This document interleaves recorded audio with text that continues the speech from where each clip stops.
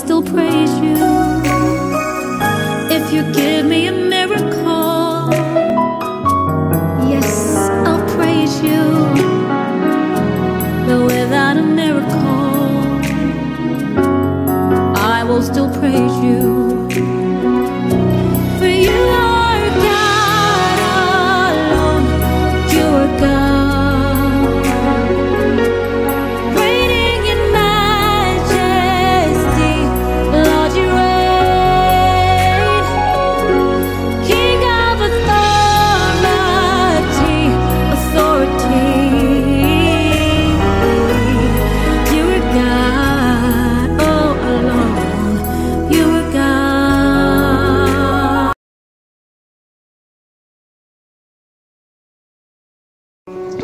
Good morning, I am Sophie. Welcome to church. In the book of Ephesians chapter 1 verse 17, the Bible says that the God of our Lord Jesus Christ, the Father of glory, may give unto you the spirit of wisdom and revelation in the knowledge of him. In accordance to this scripture, we are going to be saying prayers in line of revelation and knowledge this morning. Let us pray.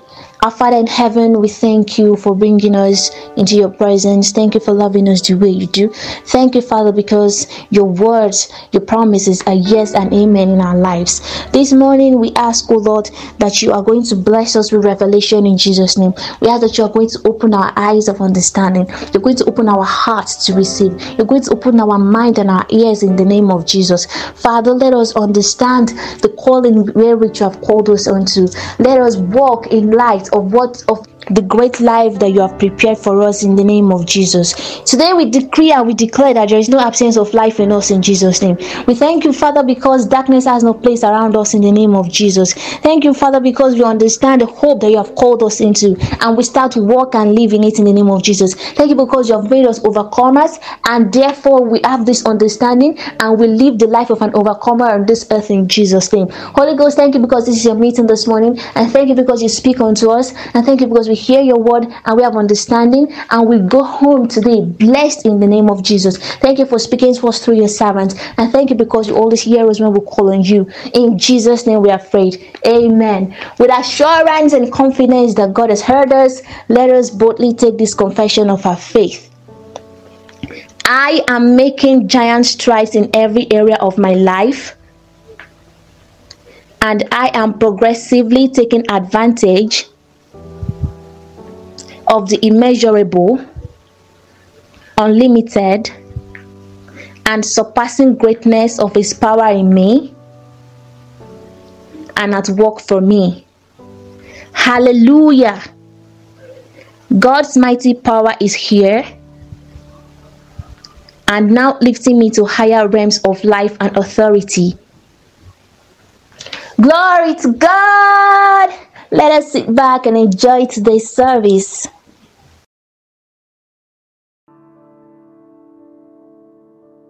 Hallelujah. Father, we give you praise. Thank you so much for your faithfulness, your loving kindness. Thank you for your wonderful people that you have gathered together from all over the world to hear the infallible word of God. Lord, may your word this morning touch lives, change lives, impact lives, transform lives in the name of Jesus.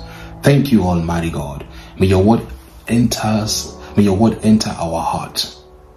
enter our hearts, oh God, and form there a wall of defense against the lies and the onslaught of the enemy in the name of Jesus. May what we are going to hear today, oh God, build a wall of defense around our hearts, around the core of our lives, so that we may be able to withstand the lies of the enemy and we may come out victorious. We may lay hold on the victory that Christ has already achieved for us. May your name alone, Father, be glorified in the name of Jesus, and may your people be edified. In Jesus' name we pray.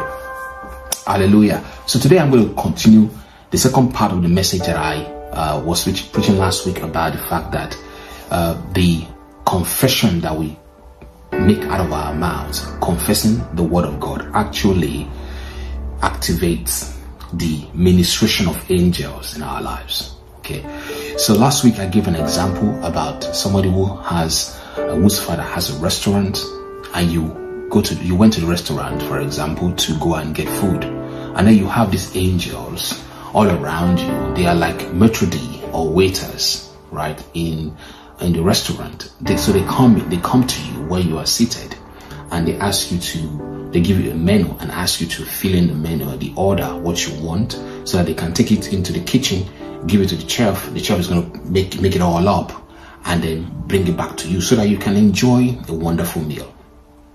And I said, imagine the wonderful meal that you are going to enjoy can be likened to all of the promises of God. Every promise that God has ever made in the Bible. The Bible says all the promises of God, they are yes and they are amen in Christ Jesus. So which means they are already yours in Christ. But you have to say amen to those promises before the promises can work for you. So liken the promise of God now to the meal that is meant to be cooked by the chef, right, in the kitchen, and they prepared for you. Though the chef in this instance will be Jesus, who is cooking all the meal for you, and then is giving it to the angels to come and deliver to you.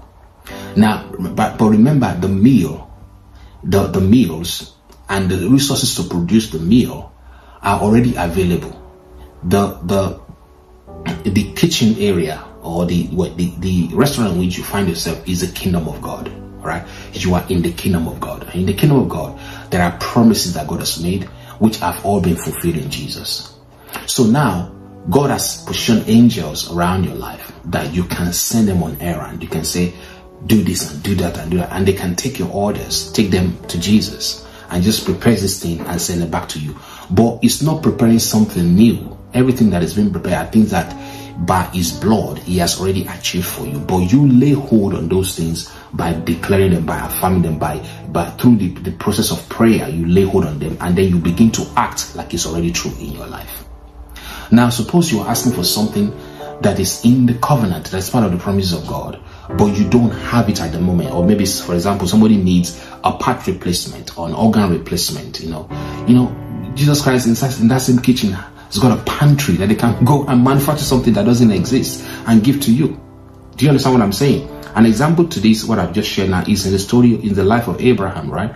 The Bible said that Abraham has passed the time of childbearing. Romans chapter 4 tells us that when it was hopeless to hope, Abraham believed in hope. How did he believe in hope? He believed that God is able to do that which God has promised.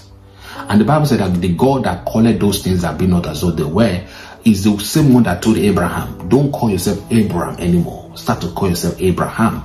So by Abraham now changing his name based on the instruction of God to Abraham, he set in motion the law of faith. Basically began to call himself what God has called him, even though in the natural he is not that yet. At the point in time when God changed his name, he didn't have a child. But shortly after, he began to call himself Abraham. The child of promise then came. All right. So that's what we've been speaking about for the past couple of weeks. Right. So one of the things that I mentioned last week was that angels respond to our words. Angels respond to our words. We saw an example last week in the life of Daniel, in Daniel chapter 10 verse 12, when the angel said to Daniel, fear not, Daniel, for from the first day that you set your mind and heart to understand and to humble yourself before your God, your words were heard. Your words were heard and have come as a consequence of and in response to your words. I just wish a lot of us, including myself, we take this passage and just meditate on it and just believe it. Know fully well that the words you speak activates angels around you. See, this angel said to Daniel, I have come as a consequence of and in response to your words. I have come in consequence. The reason why I came is because of your words. And I came to respond to your words. So this tells us clearly that angels are activated by the words we speak. And I spoke last week as well that if you speak words that are contrary to the promises of God, the demons are there as well. They're going to respond to it. So we should not get to the point where we become flippant with our words and just say anything that we want to say. No. If negative words will have to come out of your mouth, then hold your mouth like this. That's why the psalmist says to God and said, put a watch over my mouth, O Lord. Because, hey, let me not say things that will put me in bondage. The Bible actually tells us in the book of Proverbs that by our words we are ensnared, which means we are put in bondage by the words we speak. You can also take the word ensnare to be to put in shape, to put in a position, in a stiff position. So essentially, you can set your life in order by the words that you speak, whether for good or for bad. The Bible says that life and death are in the power of the tongue. Those that love life or those that love death, they will eat the fruit of it. By what? By the words they speak. So it's the words you speak that determine what you get in life. Praise God. All right, so today I want to continue the concluding part of the message, which is the part 2 of what I preached last week, that confessions activate the ministry of angels in your life. So let's go into Psalm 91, verse 9 to 13. The Bible says, because you have made the Lord your refuge and the Most High your dwelling place, there shall no evil befall you, nor any plague or calamity come near your tent. For, that is for means because, for he will give his angels that is special charge over you to accompany and to defend and to preserve you in all your ways. So here we see the command that God has given to angels are threefold here. 1, to accompany you. 2, to defend you. 3, to preserve you in all your ways. Now look at the open bracket of obedience and service. I'm going to come back to this in a moment. Okay, verse 12. They shall bear you up on their hands, lest you dash your foot against a stone. You shall tread upon the lion and the adder, the young lion and serpent shall you trample underfoot. So let's look in this text. We see here the reason why no evil will befall you. In verse 10, the Bible says, there shall no evil befall you, nor any plague or calamity come near you. The reason for that is in the next verse. There's a word there called for, F-O-R, because. So the word for is a conjunction, is a word that joins two sentences. And essentially says, there shall no evil befall you, nor any plague or calamity come near your tent. That's it, a promise of God. That is a declaration of God.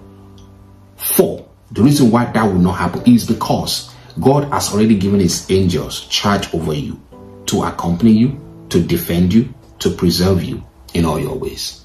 So the point I want to make sure today, to talk about today, is as part of that, confessions activate the ministry of angels in your life, is that angels are here for your what? Protection. Angels are here for your protection. They are meant to accompany you, to defend you and preserve you. So you see here now, imagine yourself going on a journey and you just envision angels accompany you.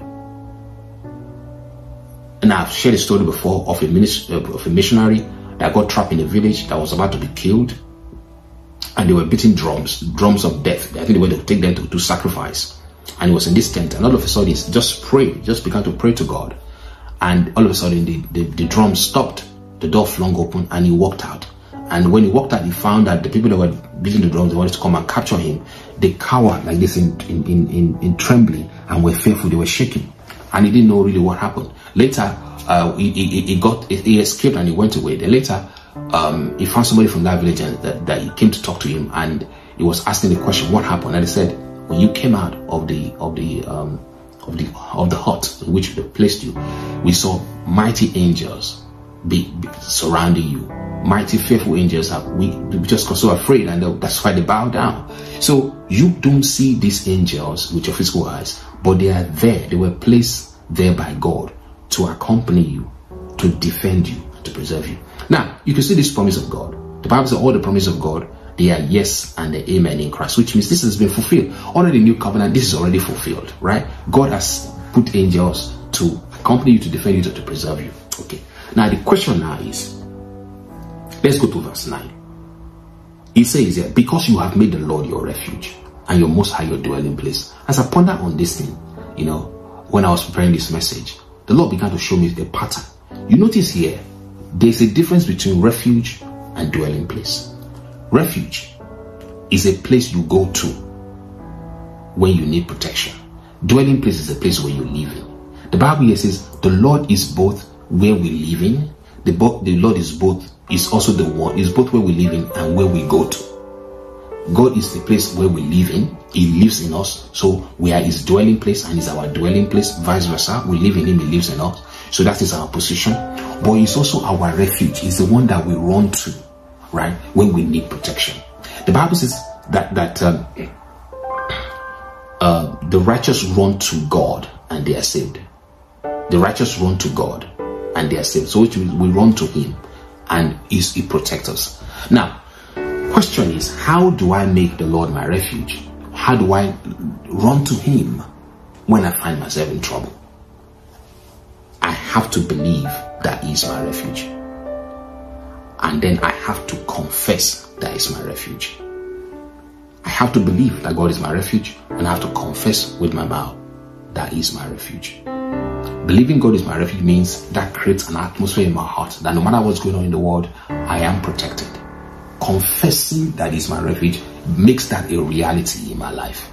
Always remember, the promises of God are voice activated. If there's a promise in the Bible and you don't learn to confess those promises over your life over and over and over again, they will not magically appear in your life. God has ordained it. The Bible says, out of the mouth of babes, you have ordained praise, or you have ordained strength to avenge your enemy. That's what the Bible says in the book of Psalm, I think Psalm 82. Out of the mouth of babes, God has ordained strength, which means it is out of your mouth that God has ordained that his strength will be made manifest. So if there's a promise of God that you want to see manifest in your life, you must learn to what? To activate that promise by speaking them out of that promise, by speaking such promise out of your mouth. The promises of God are voice activated, and faith always speaks. Praise God. Romans chapter 10 verse 10 says, for it is with your heart that you believe and are justified, and it is with your mouth that you profess your faith and are saved. So you believe in your heart, God declares you righteous. You believe what God has said.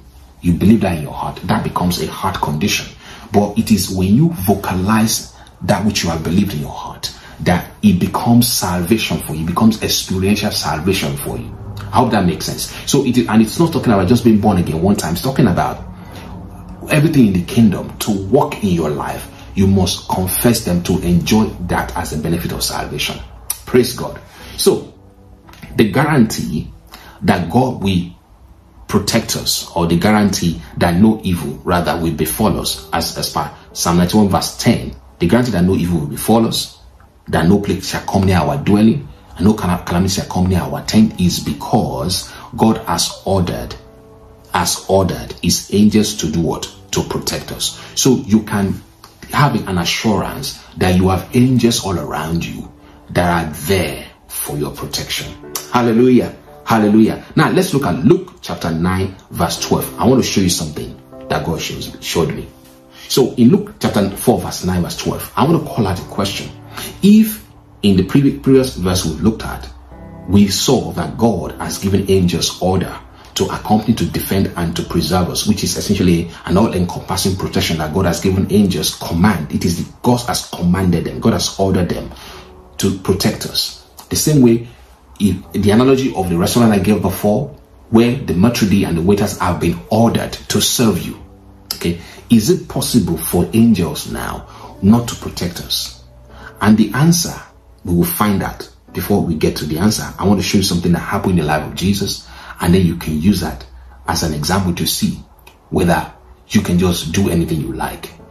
In Luke chapter 4 verse 9 to 12, the Bible says, talking about this temptation of Jesus, Satan, then he led Jesus to Jerusalem. That's Satan now. Led Jesus Christ to Jerusalem and had him stand on the pinnacle, that's the highest point of the temple, and said mockingly to him, if you are the Son of God, throw yourself down from here.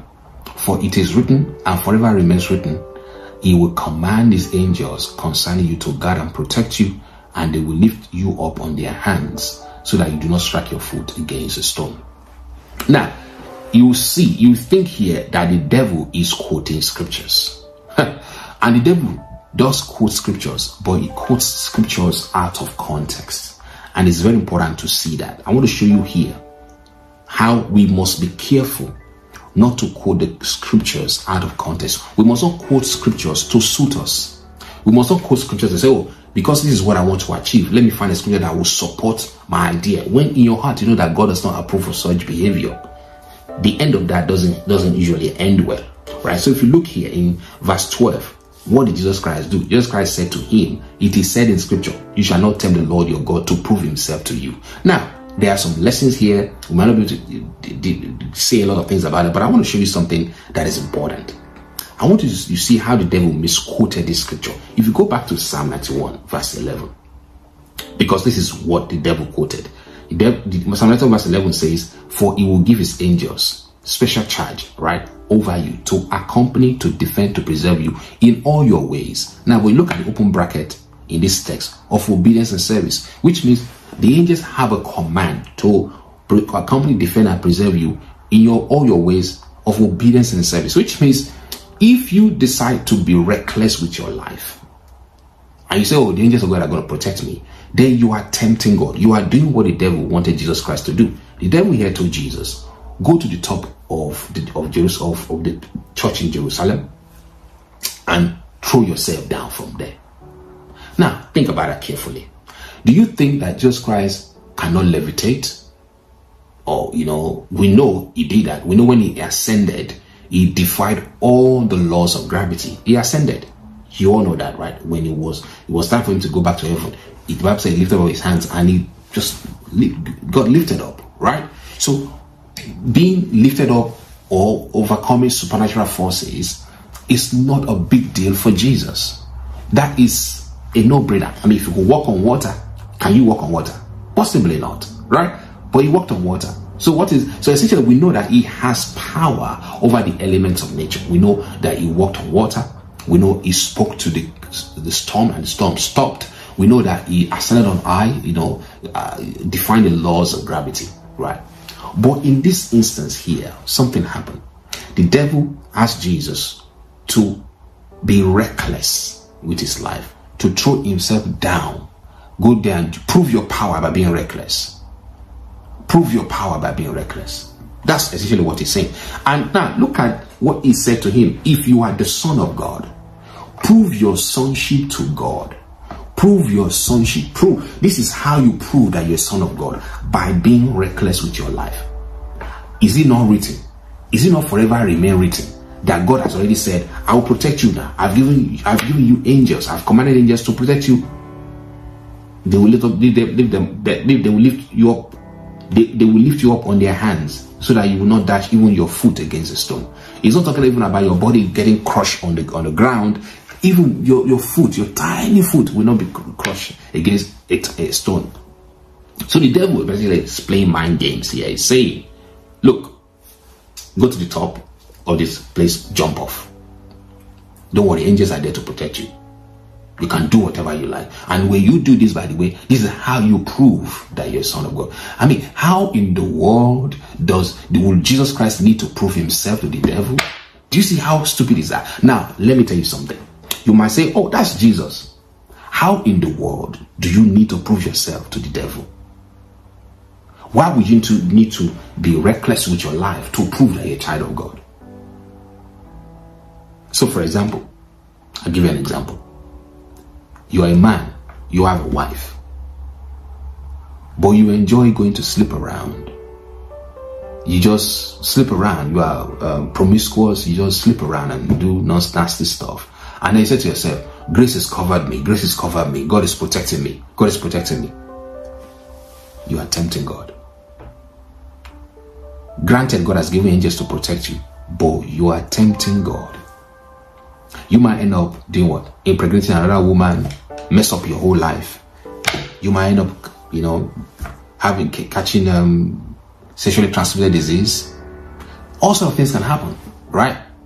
So if the person then catches, let's say, some sort of STD, and I say, is it God didn't protect me? No, you left God. You walked away from a place where protection is.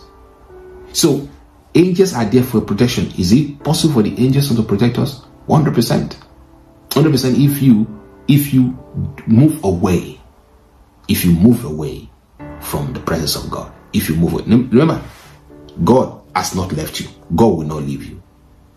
But if you move away, let me show you a scripture that will help you.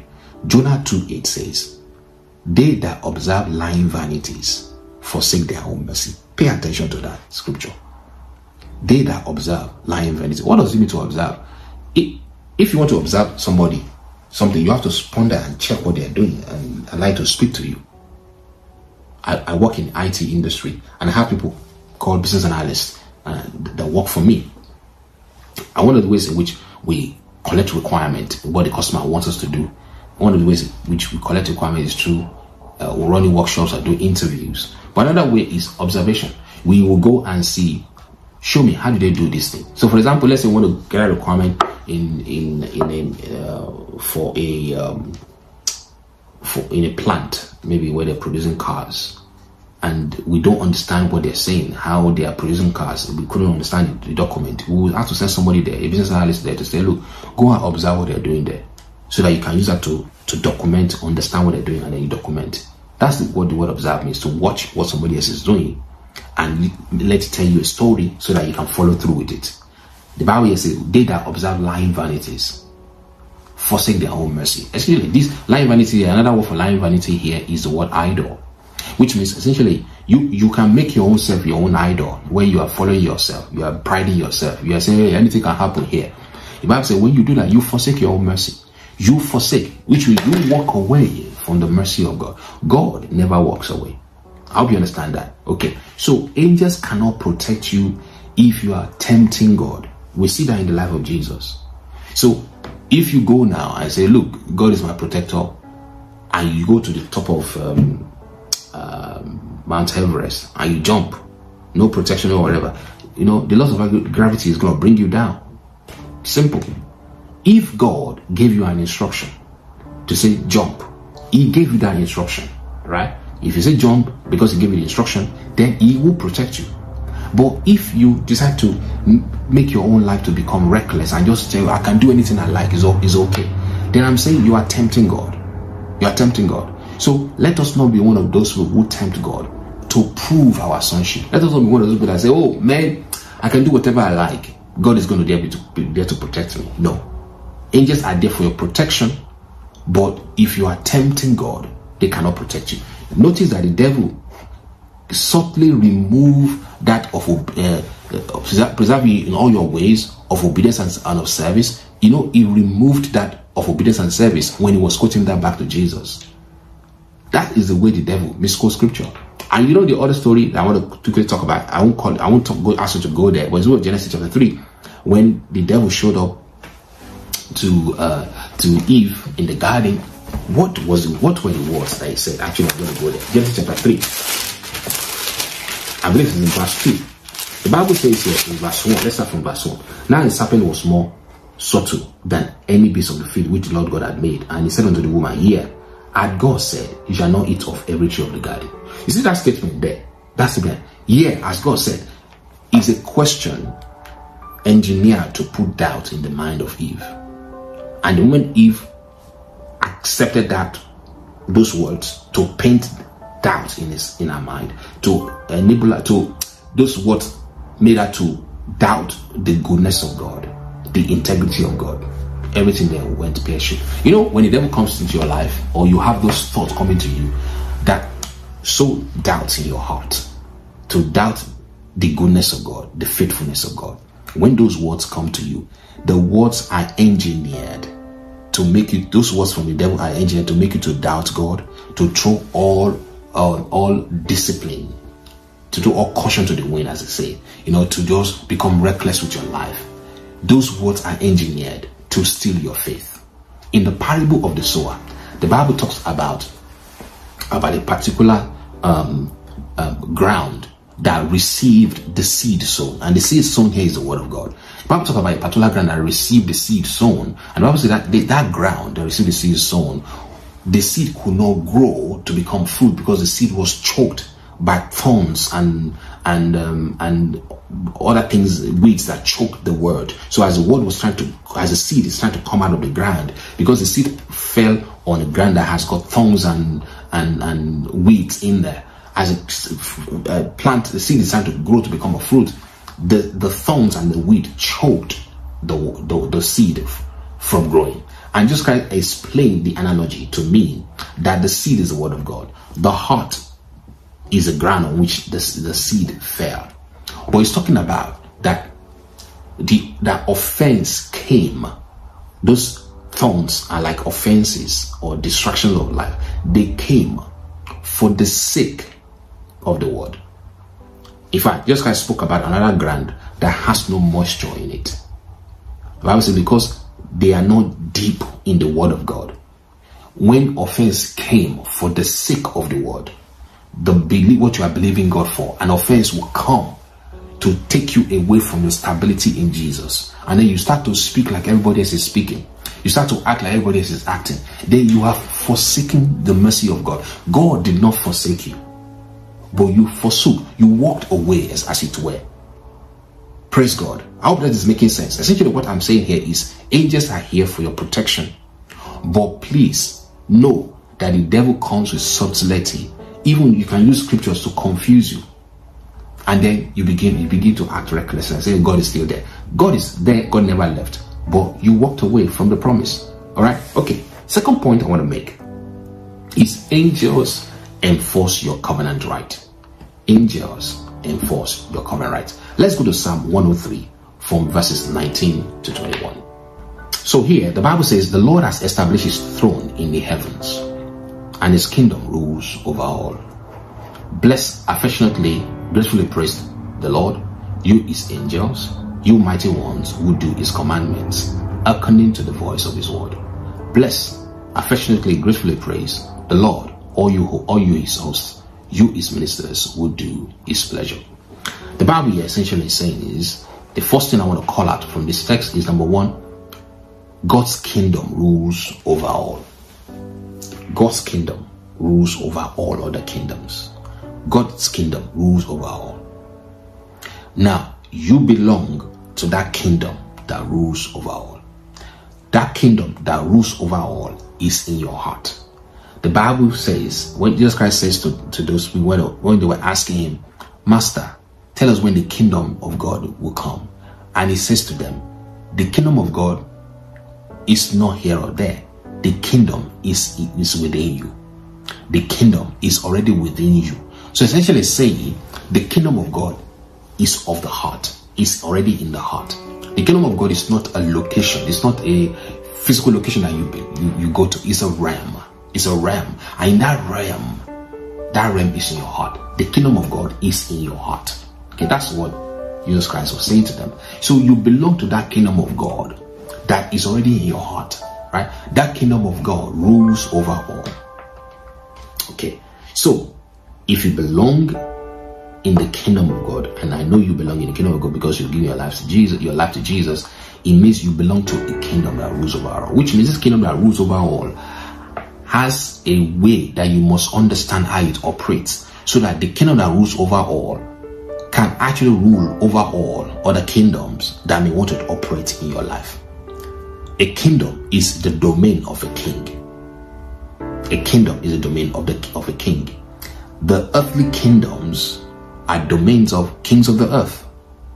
The kingdom of God is a domain of God's kingdom, or the domain of God as the king of the universe.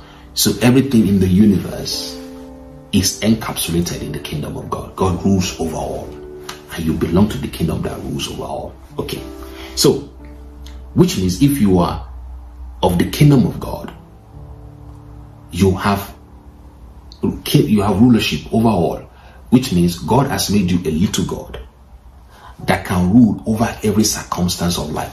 If there are other kingdoms, either the kingdom of finances, the kingdom of health, the kingdom of education, the kingdom of social enterprise, if there are any different kingdom, a domain that wants to rule over your life, you have the authority, because you are in the kingdom that rules over all, to rule over such kingdoms. Now, I want to show you how to rule over all kingdoms, since you are already in the kingdom of God. Okay, the way to do that is through the words that you speak. Why? Book of Ecclesiastes, I believe it's about chapter 8, says that a king rules by commands. And who may say to the king, what are you saying there? A king rules by command. A king rules by command. Who may say to the king, what are you doing there? See, if you are a king, because you belong to the King of Kings, and you are a god because you belong to the God of gods, because you are the gods, you are the kings, right? That God rules over, God of gods, King of kings, right? If you are a god, if you're a king, how should you rule? You rule by commands. And when you rule by command, nobody may say to you, what are you saying there? The only way for your words not to work is if you begin to doubt yourself as a king. I've given this analogy before, and I said, if you are a king and you're wearing all this regalia, you have this crown on your head and the staff in your hand, and you can command people to do anything and they will go and do it, but you constantly second guess it yourself.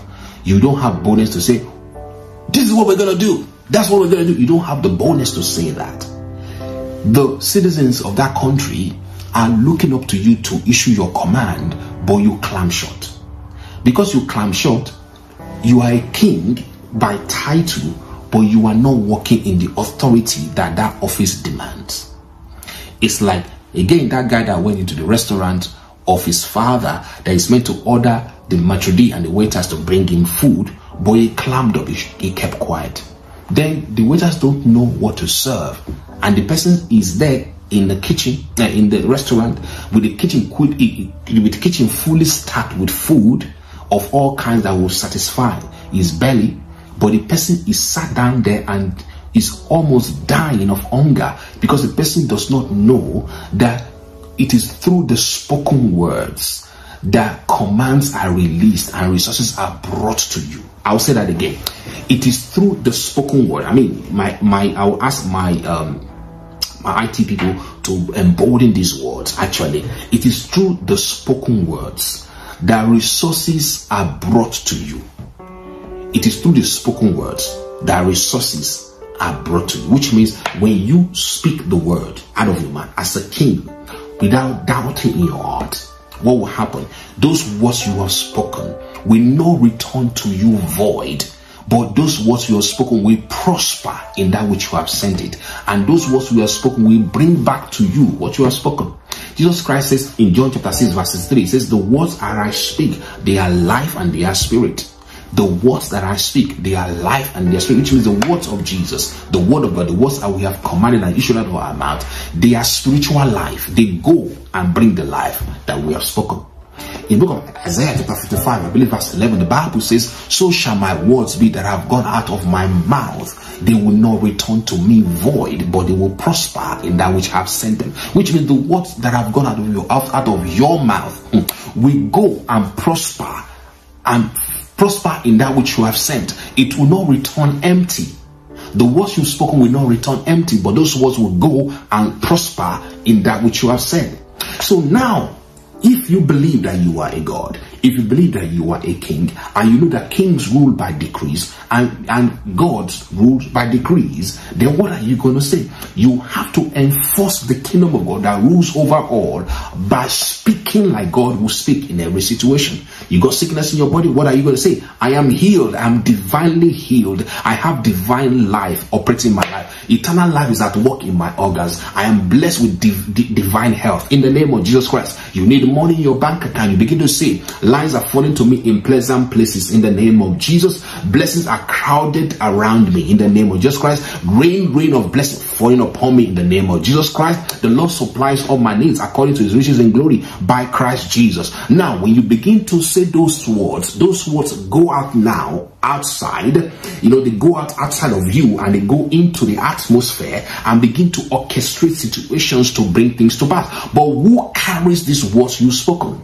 Angels. Angels enforce your covenant rights. Remember, this thing we're speaking about, they are your rights already, because the Bible says all of the promises of God, they are yes, which means they are yes in Christ Jesus, to which we say amen to it. We have to say amen to the promises. You don't say amen to the promises don't show up in your life. The promises have been fulfilled in Jesus, and you are in Jesus, so the promises have been fulfilled in your life already. But to manifest in your life, you have to say amen to it. How do you say amen? Do you say amen grunting? Do you say amen with your mouth shut? No, you say amen, so be it. You affirm, you agree with what you have said. So that is how you make it to work. The promises of God, they are voice activated.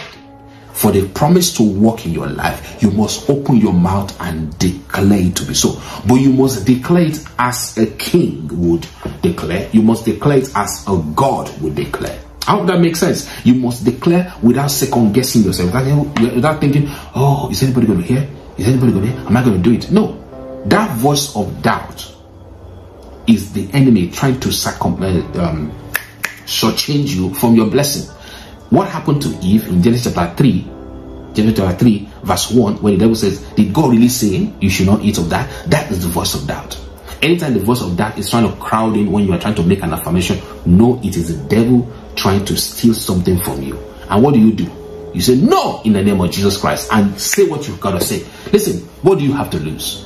What do you have to lose? If it doesn't work, you don't have to lose anything. It cannot get worse than it is already anyway. So if it doesn't work, what do you have to lose? Nothing. So say what you have to say. Say it with faith. Say it believing that what you have said, God has said that the words you have spoken will not return to you void, but those words will prosper in that which you have sent it. So you need to carry a consciousness of what? Of a more than a conqueror. A more than conqueror mindset. Christ is a conqueror, and he has made us to be more than himself. And because he said, greater work than this you shall do. John chapter 14. Say, greater work than I have done you shall do. So Christ is the conqueror. And he said, greater work than the conqueror has done will you do. So which means you are the more than conqueror. Christ is the conqueror, but you are the more than conqueror that will do more than what Christ has done. And he made it so. He gave you his glory. He made it so that you will do more than what he has done on the earth. Are you ready to do more than what Christ has done? Are you ready to impact lives through the power of the Holy Ghost? Are you ready to change lives, to touch lives? Are you ready to manifest the glory of God on the earth? Then learn to begin to send your angels on errand. Learn to begin to activate the ministry of angels in your life by speaking only what God will say. Learn to put your mouth to use to work for you. Praise God forevermore. So, second thing we get from Psalm 103 verse 19 to 21 is in verse 20. The Bible says, the angels, they do the commandment of the Lord. They hearken to the voice of his word. Look at that text again. The angels who do his commandment, they act on the commandment of God. What's the commandment of God here? Angels are there to serve you. They hearken to the voice of his word. They hearken, they listen to the voice of the word of God. Which means if you are speaking the word of God out of your mouth, what are the angels going to do? They will hearken to the voice of the word of God you have spoken. And what would they do? They will do that which you have said. Do you see the correlation? Let's look at it again. Angels do the word of God. How do they do that? They do that by hearkening to the voice of the word of God. So they are constantly listening to hear the voice of the word of God. The word of God has a voice. Father, help me. The word of God has a voice in the spirit. How do I know that? Well, simple. In the beginning, when God spoke to the earth, I said, earth, bring up what? Herbs. The word of God has a voice, because it was the voice of the word of God that the earth heard, and the earth responded by bringing up vegetation from the ground. It was the voice of the word of God that the ocean, the sea heard, the seas heard, and brought out fish and all the animals in abundance. The word of God has a voice, and that voice will be hearkened to by the angels, and the angels will do what the word of God has said. The same way in the book of 1 Kings, I think, when God told Elijah and God commanded the raven to feed Elijah. You think about that. The raven hears the voice of the word of God, and the ravens went to where Elijah was and they fed him until the river dried up. So if a raven can hear the voice of the word of God, and the earth can hear the voice of the word of God, and the seas can hear the voice of the word of God, why do you think angels will not hear the voice of the word of God? Everything in the universe actually hears the voice of the word of God, because the word of God has a voice. So the Bible says the angels do the commandment of the Lord. How? because they heard the voice of the word of God. So when you begin to vocalize the word of God from your mouth, it becomes a voice in the spirit that the angels will hear, and they will now go and perform them for you. I hope that makes sense to you now. Praise God. All right. So now, this is very interesting, because what then that does is this. Angels cannot read your mind. They only respond to the spoken word. Angels cannot read your mind. They only respond to the spoken word. The devil is an angel, is a fallen angel. He cannot read your mind. I believe I said that last week. He can only respond to the words you've spoken. But what word will the devil respond to? Negative words. The words that are likened to his kind. The words that vibrate at the same vibration of the devil. Negative words, negative vibes operate at the vibration of the devil. So he will hear those words and he will go and act on them. This is the reason why you must learn to only say what God says in every situation. Praise God. Health, protection, financial prosperity, every covenant right belongs to you. And God has given your angels charge over enforcing those rights in your life.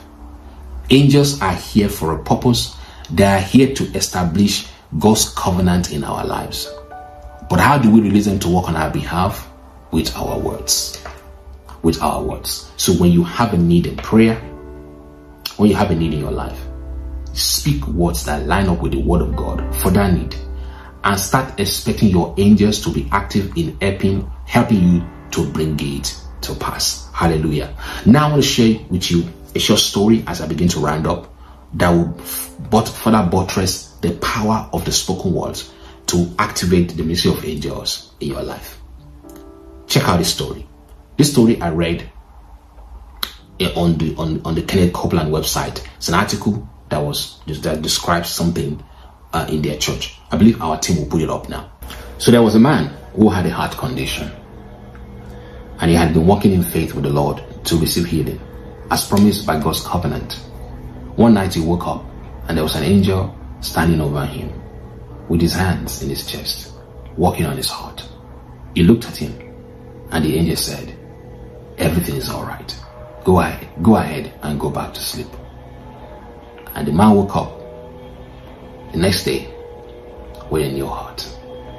My prayer for you that you will have this kind of testimony in your life, where God comes through for you when everybody around you seems to say it's not possible. I pray for somebody today. I pray for you today that the Lord himself will come through for you in ways that you have not even expected, in the name of Jesus. You have believed for a long time. You have believed for a long time. But I pray for you, I join my faith with yours, that the season of change in your life is here now, in the name of Jesus. That the Lord will manifest breakthrough for you in Jesus' name. That there will be a miraculous encounter for you in the name of Jesus. That the Lord will surprise you in the name of Jesus. That before the end of this year, you will have angelic encounter. You may not see them physically, but they will actively be working on your behalf to bring to reality that which you believe God for, in the name of Jesus. Praise God. So, as I said last week, don't go looking for an angel, because Satan will be happy to oblige you by manifesting himself as an angel of light to mess with you. You can expect your angel to work for you and work with you. In Hebrews chapter 1, verse 7 and verse 9, and verse 7 and verse 14, I believe, I spoke here last week, that angels are given to us to minister for our needs. Whether you know it or not, your angel is waiting for you to speak the word of God out of your mouth, so that he has something to work with, so that he can go and bring the answers for you. Don't send your angels away, or don't incapacitate them by speaking negative words or words that contradict the word of God. If you speak words of failure, words of lack, words of faithlessness, words riddled with fear, words riddled with worry and anxiety, The angel of God cannot bring that for you, because such things you have requested cannot be found in heaven. There's no worry, sickness, or financial problem, or lack, or anxiety, or panic attack in heaven. There's nothing like that in heaven. So in the storehouse of heaven, we don't have it. Because we don't have it, when you keep speaking the words of the doctor and keep speaking all these things that things are going to be hard, things are bad, and you allow your heart to focus on them, the angels of God cannot do anything for you in that space, because we don't have them in our storehouse in heaven. But in the store of the devil has some of he has these things in his store. And when you keep speaking those things, you keep seeing them more in your life, because you are by ignorance sent demons on errand to go and bring those things into your life. So I hope this has been a blessing to you, right? Just remember, you are in the kingdom of God. That kingdom rules over all. And that kingdom, the way we operate in that kingdom, we release things to work by the spoken word. We start with our words first. In the next week, I'm going to talk about how to affirm right. The best way to do affirmation to get results. All right. And then the week after that, when we get into December, I'll start talking about acting. How to act the word out so that you can get results. Remember, in order to manifest your future, there are 4 things. Believe that God wants you to prosper. Say what God says. In your heart, let your imagination be filled with what God has done, the imagination of what you want to see. Then begin to act like God. So for many weeks now, I think we've been speaking about confession, the word of the heart, and all that. So I'm going to be running up the year by starting talking about acting. So one of the ways in which you can act is learning to set goals, learning to follow through with your goals. All right, set goals and to follow through with your goals. And one of your goals in this coming year might be to spend time with God, to know this word, to make this word work for you. Hallelujah. Let us pray. I want you to just for a moment just think about what you have learned so far about angels being on errand. And there may be something that you believe God for, personally, that you want God to do for you. Ponder that thing right now. Ponder that thing right now. Now I want you to step into your heart and see that that thing has already been achieved. What will it look like if that which you believe God for is already done? How will your life feel like? How will your heart feel like? How will your emotions be like if that which you have believed God for suddenly tomorrow is a reality? In your heart, how does it feel? How does it feel? Now, remember, Mark 11:22-24 makes us to understand, when we pray, we should believe we have received. When do we believe we have received? When we pray, not after we pray. When we pray, we believe we have received. Then we are going to have it. So right now, based on the way you feel, based on what you have seen in your heart of God's doing this, begin to say, Father, I thank you that you have given me the answers to my prayers. I receive this answer by faith in the name of Jesus. Angels of God, now go and bring the manifestation in the physical in the name of Jesus. Thank you, Heavenly Father. In Jesus' name we pray. Amen. Now you just made an order. You place an order with the storehouse of heaven. And when you place an order, what do? You wait and expect for it to show up in your life. And that is what you're going to get in the name of Jesus. Father, we just want to thank you. Thank you for what you have done. Thank you for what you are doing in our lives. Thank you, Almighty God, that your children have learned lessons upon lessons. Lord, help us to be doers of the word. Help us to be doers of the word. Help us to live here, oh God, and put these things to work. Put angels to work on our behalf in the name of Jesus Christ. And help us not to doubt ourselves, because we are already in the kingdom that rules over all. Thank you, wonderful Father. In Jesus' name we pray. All right, thank you so much for being part of service. Please, in the coming weeks, we're going to have a Christmas get together.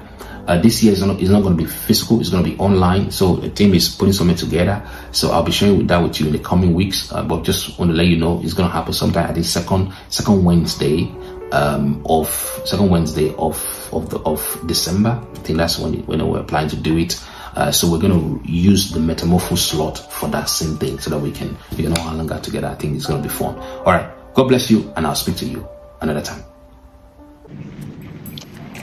Thank you for worshiping with us. We hope you enjoyed the sermon. We were blessed to have you. We hope to see you again on Wednesday for midweek service at 6 p.m. UK time, morning prayers every Saturday at 6 a.m. UK time, and Sunday service at 8 a.m. UK time. The replay for today's service will premiere on YouTube at 10 a.m. UK time. For love offering, kindly use the bank details on your screen, or you can scan the QR code on your screen to give via PayPal.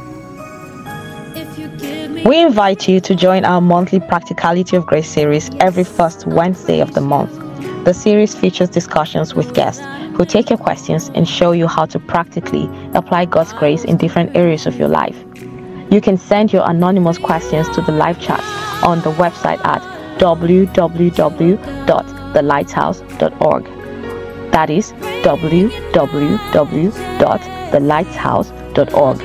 Or you can send an email to light@thelighthouse.org. Would you like us to pray with you? Kindly click the link that pops up in the live chat and fill the form, or you can visit our website at www.thelighthouse.org and fill the request form. You can now book a counseling or prayer session with Pastor Davis on Calendly. Visit the link on the website or in the description box and follow the instructions to book a session. Follow us on YouTube, Facebook, Instagram, Twitter, and TikTok on the username that is displayed on the screen. Don't forget to comment, like, and share our messages. Until next time, remain in your identity in Christ Jesus.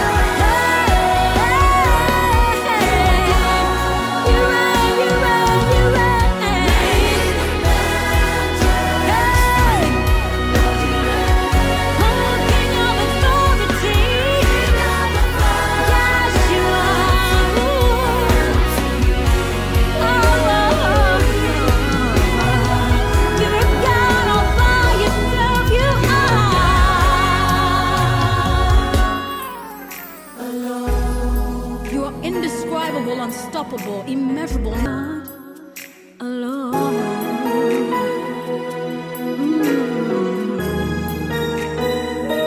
If you give me a reason, Lord, I'll praise you. Without a reason, I'll still praise you. If you give me a miracle, you give me a miracle. Lord,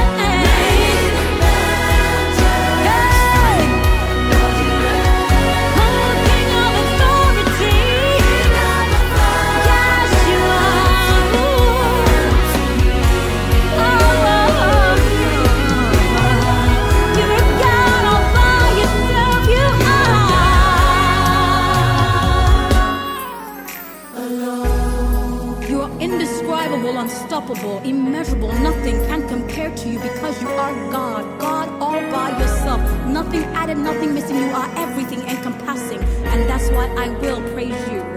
Oh.